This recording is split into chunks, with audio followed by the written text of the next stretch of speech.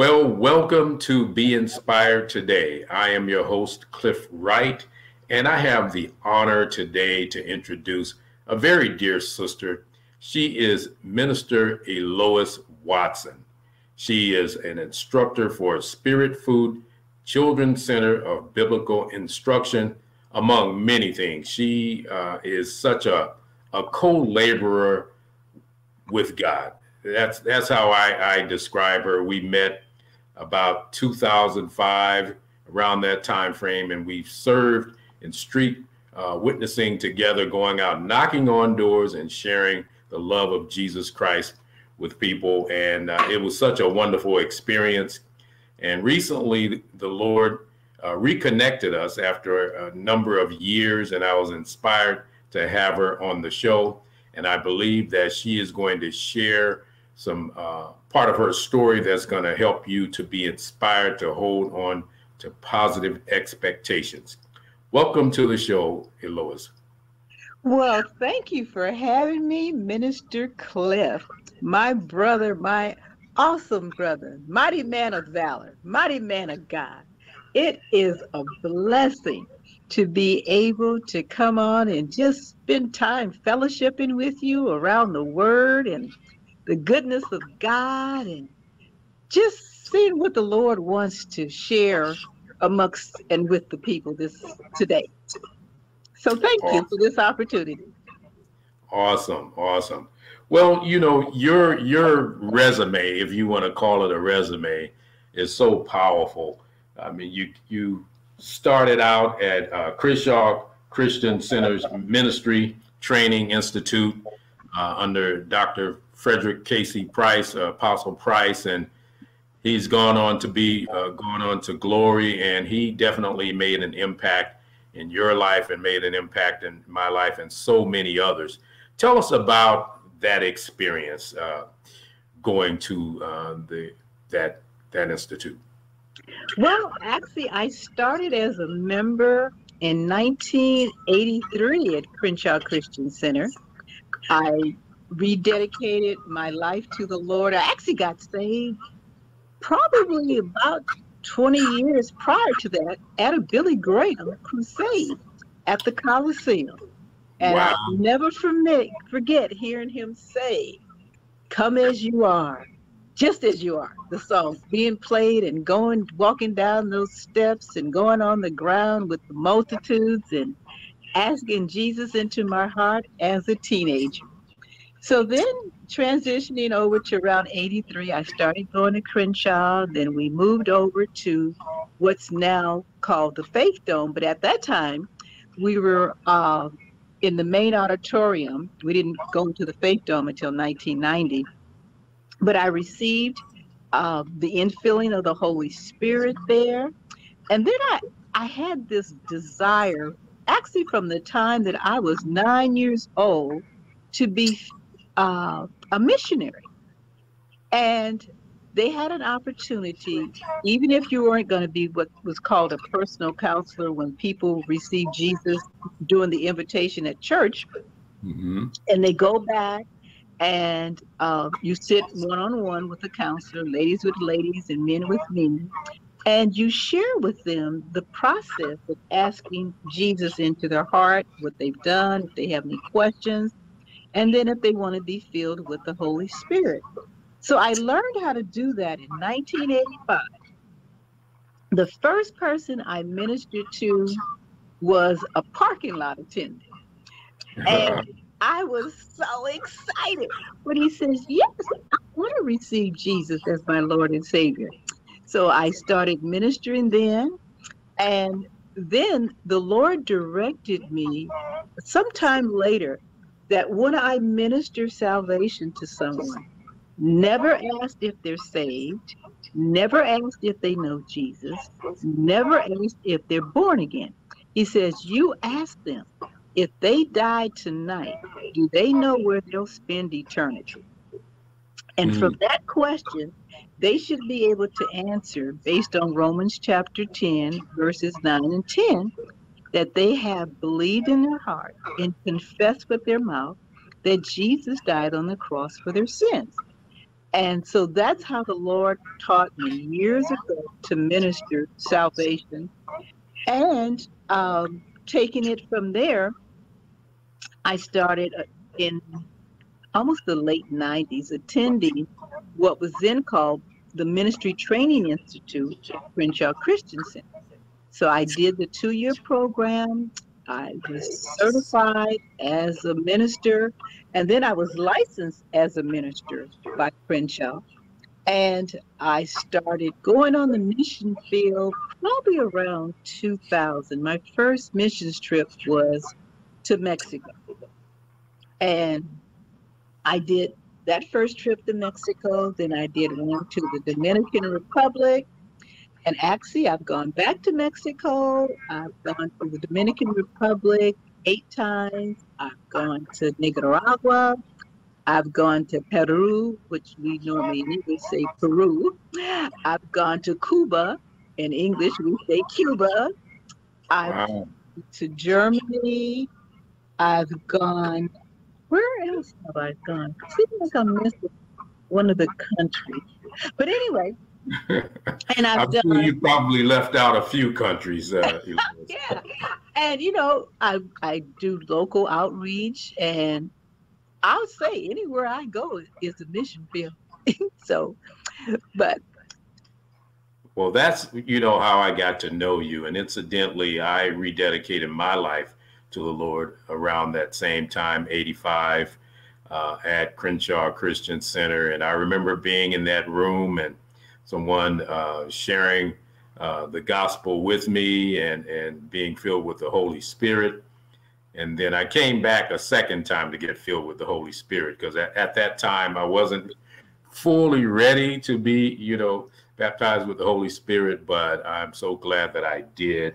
And so that just brings back wonderful memories. And again, you and I met at Zoe Christian Fellowship, going on knocking on doors. Yes. On Saturday mornings. I remember that very well. And we had some wonderful times. Talk about that a little bit. Well, they call that highways and byways, being out about the Father's business. And I would encourage anyone that's listening, once you receive Jesus as your Lord and Savior, you want to tell others. You want to tell them about the change that He's made in your life. And you know how sometimes people may watch maybe a movie or something and they want to post on Facebook, oh, you should watch this and you should go and make sure you catch this or whatever it is. Well, that's we as the body of Christ should be. We should be about being excited to be ministers of reconciliation and just, I have a dear friend, he refers to it as emptying hell and filling up God's kingdom. And so for us, that should be our total lifestyle. The Great Commission that Jesus has given us, where He says for us to go into all the world, that's what we should be so mindful of doing, is going into all the world and winning the lost. And so I just like to say, when we would go out and street witness, as you said, we'd knock on the doors and, people would so many times open the door and be ready to receive the Lord. And for me, that was just so exciting for us to be able to do that. And, Jesus Himself, He says He came to seek and to save that which was lost. So I can, it's my life, my passion. Anyone who knows me knows I'm about winning the lost, to the point that I've had people tell me, they say, oh, Elois, you're anointed for that. And the Lord told me many years ago, He says, there's nothing special about you. You're just willing to do it. And I tell people, no, I'm not, because sometimes that can be an excuse for them not to go and win the lost. And I don't want anyone to ever think that God doesn't want to use them that way. Sometimes, when people tell you no, if you're ministering to them, don't take it personally. They're not saying no to you. They're saying no to the Lord. And we want to be what he's called us. We want to be wise soul winners. That's in Proverbs 11, verse 30. Yes. So, be about the Father's business. He said to go. That's in Matthew chapter 28, verses 18 to 20, and Mark chapter 16, verses 15 to 18. You've got a mandate. All of us listening, we've got a mandate, you know. And soon as we get the lost into the kingdom, or at least they have an opportunity to hear, Jesus will come back. I'm looking up. I'm like, come, Lord Jesus, come. So anyway, I can go on and on and on. So, you know. That's wonderful, wonderful. You have a lot to share. One of the things I'd like for you to share, Minister Elois, is what do you think prompted your heart? Where did that passion come from, you know, ministering the gospel to the lost? You know, when I was 9 years old, I remember so vividly one of my parents, their friend, referred to me as a little missionary. But the way it was said then, it was kind of like, it wasn't a form of edification. It was like, you're different.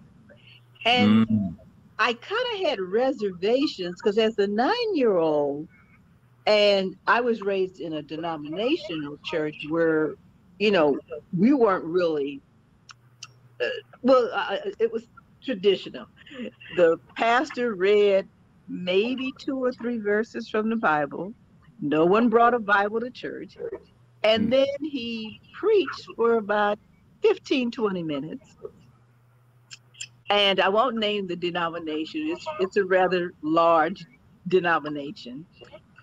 And so I didn't have the real understanding of what a missionary was until I guess in my late teens. And then once I received the Lord, that passion in me is like, you know, sometimes people, they're trying to find out, well, why was I born? What was I born to do? I can say 1,000% I was born to minister salvation to the lost and to teach the word of God. And so it's such a hunger. It's so, you know, now that I call it being safe at home since last March because of the pandemic, you know, we were at home. But, you know, we had to make phone calls. Sometimes you had to call maybe the phone company, your cell phone company, a utility company, or maybe a credit card or whatever. And so I've learned so passionately that when I'm speaking to someone, when we finish the conversation, I always say, I have one more question. And they think you're going to ask something related to the business or whatever. And so I say, now, if you die tonight, do you know where you're going to spend eternity? And I get so many answers. I get answers like, well, I think I'm going to heaven. And I kind of like that one because then it gives me the opportunity to say, well, what makes you think you're going to heaven, if I may ask? And then I'll get the classic. Oh, I've been a good person. I do this and I do that. And I get sometimes a litany of what all they've done. And I'll say, you know what? That's really nice, but it's not a requirement. According to Ephesians chapter 2, verses 8 and 9, Jesus is a free gift. You don't have to work your way into heaven. You just by faith believe. And they're like, really? And I'll say, yes. Or I'll get some of them that say, well, I don't know, and I don't care. And I'll say, but do you know eternity's forever? And then after a period of time, I do what I call locate. I locate where they are with the Lord. And then I share, you know, about, again, Romans 10, verses 9 and 10. And I may get into, I let them know, okay, we're a 3-part being. You can see your body. I say, but you have a spirit, the real man on the inside. And then you have a soul, which is your mind, your will, your emotions, your intellect, and where you make your decisions. And I say, at the time of death, the spirit and the soul leave the body, and they either ascend or they descend. Mhm. And they say, oh, and then when they get that understanding, and then I share, that Jesus came and died on the cross for our sins, and God raised him from the dead. It's really the resurrection, and we celebrate it and refer to it as Easter Sunday. I say, now that's part one. So do you believe Jesus came and died on the cross for your sins? And they'll say, oh, yeah, I believe that. And then I say, well, that's part one. Part two is saying that as a prayer. It takes about 20 seconds. I can lead you in the prayer, and then you'll know, like we can say right now, whatever the time is and the date, that if anybody ever asks you, do you know where you're going to spend eternity? You can say yes, because Jesus is in your heart. And then I tell them too. I said, then when you do that, your name is written in a special book. It's called the Lamb's Book of Life. And when Correct. you get to heaven, they check and they see your name is in there and they say, come on in. And I get all excited, just like you hear me now. You know what? Your passion exudes. It exudes. It comes across so powerfully, Minister Elois.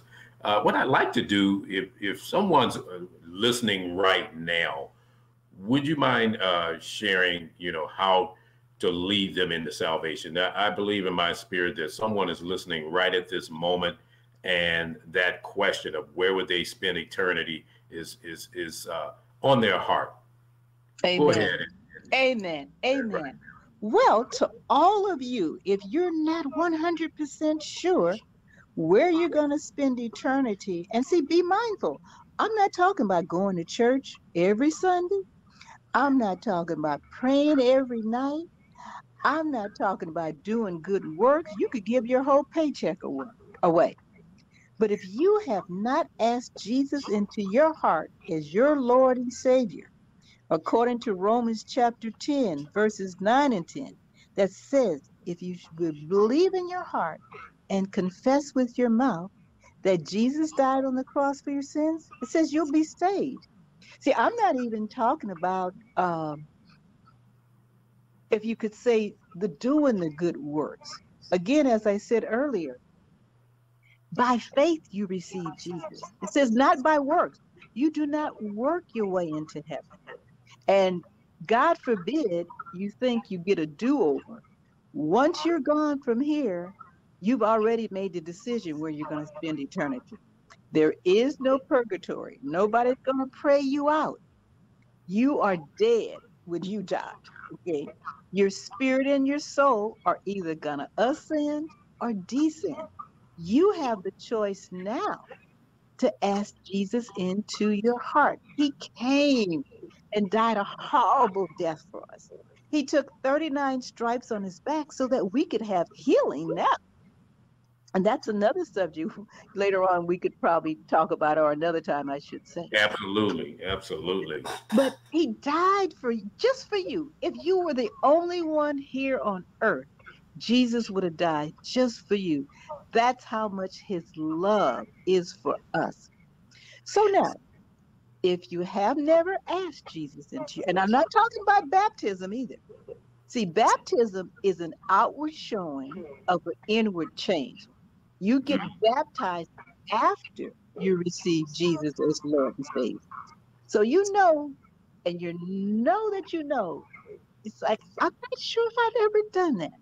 If you're not sure, and you know you're not sure, or you definitely know you've never asked Jesus into your heart, just bow your head right now. Yes, you bow your head right now. Okay, you're going to repeat after me. You're going to say, God in heaven, I thank you that Jesus died just for me. I believe you raised him from the dead to give me a special place just with you. Jesus, come into my heart and be my Lord and Savior now. Fill me with your Holy Spirit. Thank you for forgiving all my sins. I receive now. In Jesus' name, amen. Amen. Amen. Amen. I Welcome know to the family of someone, God. Go ahead. yeah, yes, someone has received Christ as their Lord and Savior. And like the Bible says, that heaven is rejoicing. They rejoice over just one that comes into the kingdom. And so Amen. just believing God that that prayer and your testimony and sharing, Minister Elois, is filling up heaven. Amen. Amen. Amen. So, and now you also are an instructor at Spirit Food Christian Center's School of Biblical Instruction, Correct. equipping the next generation, right? Yes, yes, yes. All To right. go out into the mission field, I teach the missions course and I teach the sharing your faith course. And I have seen students graduate. Actually, after they take the class, they get on fire for winning the Lord. I have so many testimonies about how they just the desire just increased so much. We doing the course, we go down to one of the large, or I call it the Hope area. Some Mm, people would call it Skid Row or where the homeless are. But we mm, go down love it. and we take a team and we walk up and down the streets and we tell them we're out here sharing the love of Jesus. We'll do Wow. a chapel service, and I mean we're in a pretty dangerous area. In fact, to the point where one of our teams, I always make sure that there's at least a man on each team. So it's usually two ladies and one man, and there's usually numerous teams of us. But I remember not too long ago, one of the teams, they were ministering, and right there in front of them, someone got shot. And so, in fact, I remember one day we were doing a Bible study at this particular mission, and a lady died right there in front of me. So Mm, you're going to see things, but you can't get alarmed. You stay focused on the fact that you're out there to win the lost. And Satan, we know, will try to disrupt that. But whatever happens, we pray and we keep moving. In fact, you got to be mindful to use your authority. I remember one of the teams, there was a situation where this man was being beaten by a group of people. And one of the members, she rose up. This is a young lady. She rose up. She used the authority she had in the name of Jesus and she spoke to that situation. Do you know they stopped beating that man and they all left? I see it. The praise the Lord. the power of God, the name that's above every name. That's right. That's right. The kingdom suffers violent, the violent taketh by force. Amen. Amen. Amen. See, Amen. we gotta walk in our authority. You gotta operate as whose you are. We're children of the Most High God. He's called El Elyon, the God who's more than enough.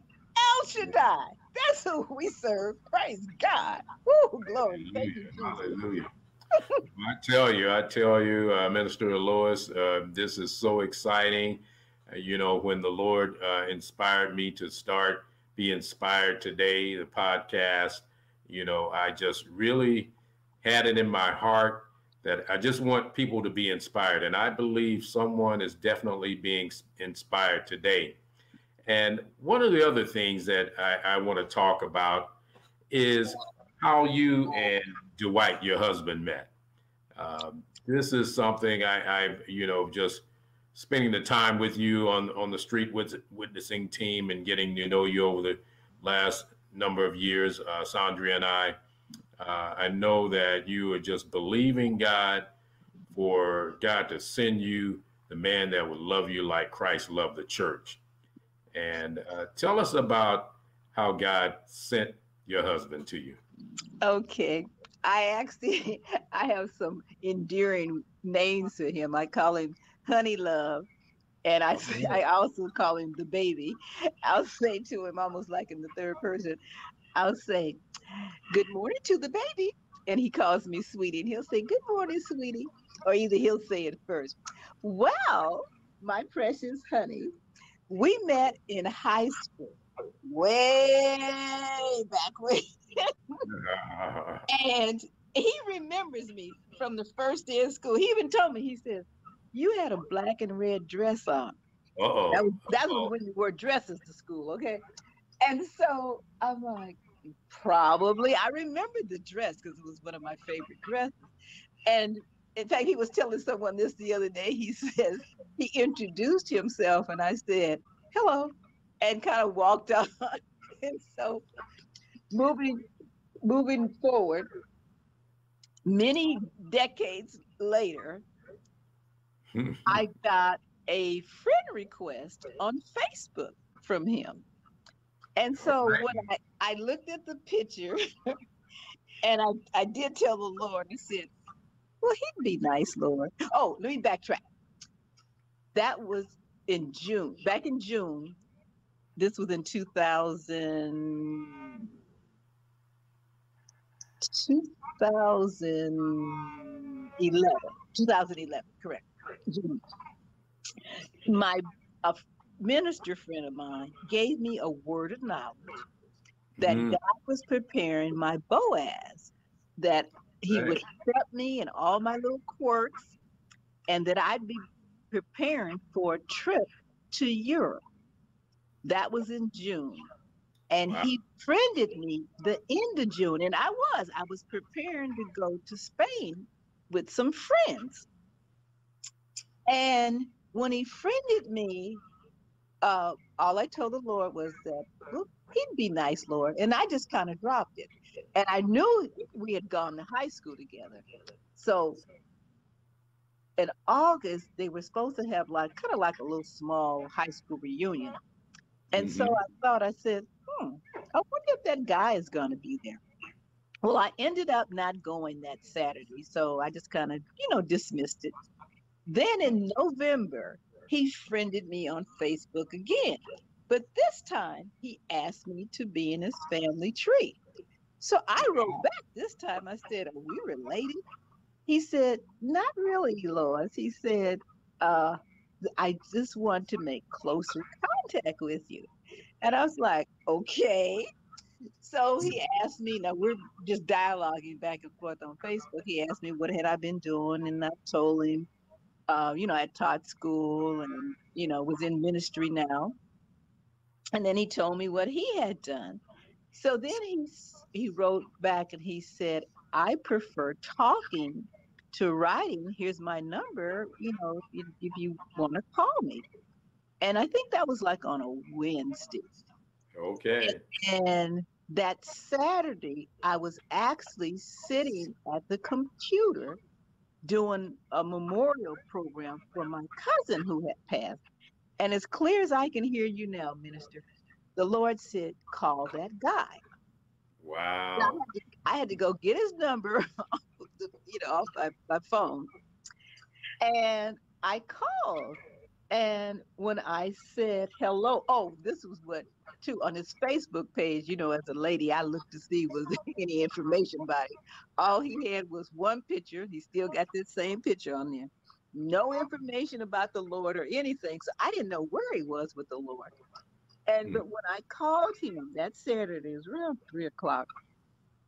And he says, oh, isn't this something? He says, I'm here picking up my earthly father, and my heavenly father has you called.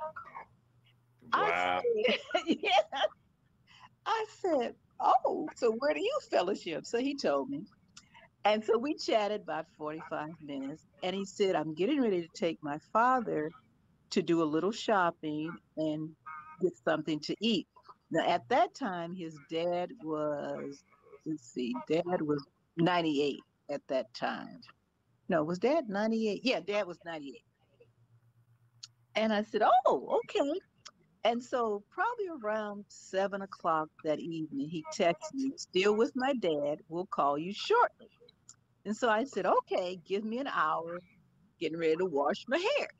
So he called me at 9:00 that night. It was November 5th.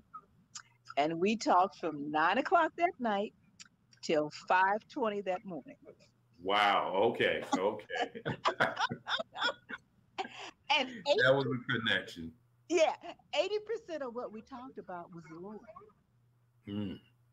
And the only reason why he got off the phone then, he's a deacon at the church we attend. He had to be at service, well, 8 o'clock service, but the deacons go early and pray and get everything, all ready. And so, because it's a very, very, very large church in Los Angeles. And then he called me that Sunday night, and he actually came to my cousin's service because my cousin was a member of the same church where he was. And 9 months later, we went into a lifelong marriage covenant. Praise God. Praise God. And Praise it's God. been 9 years of growing in God's grace and growing in oneness with one another and just seeing God's hand on us. It's been a blessing. We enjoy doing a lot of things together. In fact, I have I had a pastor say the other day that Dwight is making it hard for some husbands because we do a lot. I mean, we kind of put things on hold for the pandemic, but we enjoy traveling. We like museums.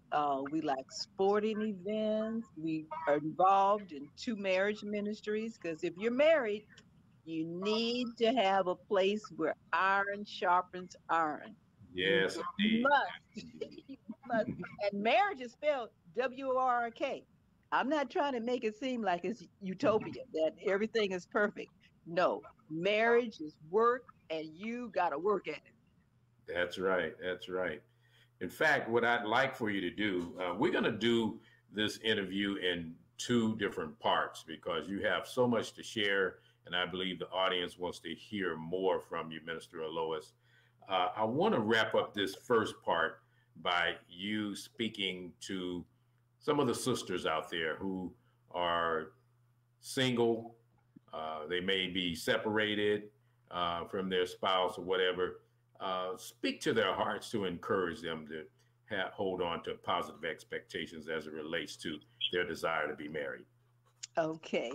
Well, first and foremost, know that you are complete in the Lord first. Do not be hungry for a man. Hmm. Jesus is your man. Okay.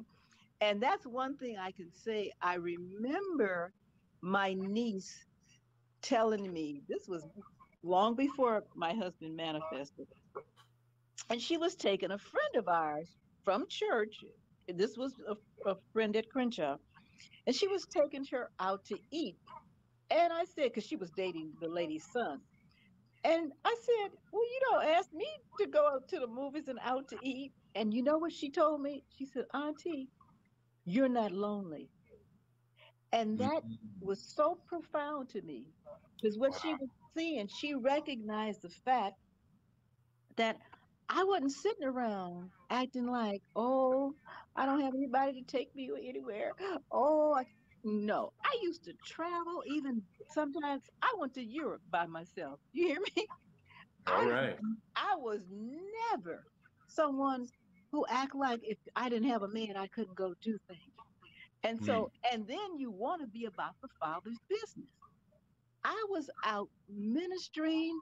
I was working in helps ministry. I think at one time I was working in 5 auxiliaries at Crenshaw. I was volunteering in the bookstore. I was a personal counselor. I was doing street witnessing. I was volunteering in the preschool. I mean, be about the Father's business and then watch your confession. I was doing an event one time. By this time, I was at Zoe, and it was a ministry, and they had asked me to facilitate the age group 35 and up. And so we were going to do lunch. So I went to get the lunch, and I had left a friend or a minister that was ministering at that particular time in the session. I'd already finished what they had asked me to do in terms of ministry. And so I come back in the room with the lunches, and I hear 2 or 3 of the ladies talking about, well, there's no good men out there. And, we're not going to be able to get married. And I stood there for a couple of minutes and I listened. And this was August of 2011. And I literally, I said, what? Wait, well, hold up. I said, that confession is not true for me. I said, I Amen. only need one good man, and God got mine. That was All right. Dwight and I started talking in November. And do Mm. you know, I know one lady in particular, I don't know about the other one, and she's still not married. And that was 10 years ago. Oh Life boy. are in the power of the tongue. So if Wow. you want God to send your Boaz, line yourself up with what God has called you to do. Start winning the laws, start working in helps ministry, and see what God wants to tell you. Listen to the Spirit of God. And don't be, we don't know it all, but He does. So, That's right. and be encouraged. You only need one good one. God's got it. And That's don't right. look at circumstances where they say, well, I'm not going to repeat that negative stuff what they say. But you've heard what they say. But that's why the Bible says to guard what you hear and see. That's why I don't hardly watch the news. I may look at the weather, and that's usually I try to get that on my phone.